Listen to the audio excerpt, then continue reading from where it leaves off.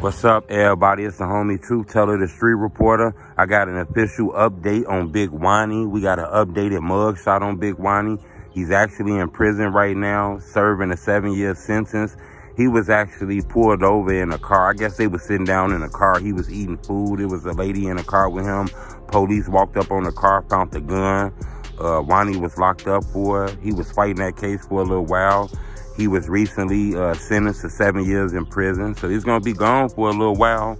I don't know exactly how they do the time in there. He's been sitting for a little while, maybe like, I believe, close to 10 months, something like that. So he's been sitting for a little while. I don't know exactly how they do the time, so do we got to do the whole 7 years, maybe half of it? But we got an updated picture of him. You know, Woney's a TruthTeller TV legend. Me and his interviews and done millions of views on YouTube. So when he get home, you know, I'm not sure if the coach will still be real strong, but I think Woney gonna come home.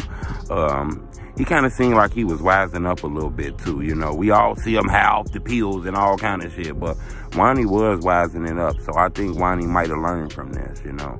When he come home, I'm not sure exactly how the streets gonna be, but people gonna remember him. But I wanted to bring to your attention just an updated picture of Big Woney. I'm gonna reach out to some of his people, see if I can get an exclusive conversation with him from inside of there. But subscribe to my YouTube channel. It's the homie Truth.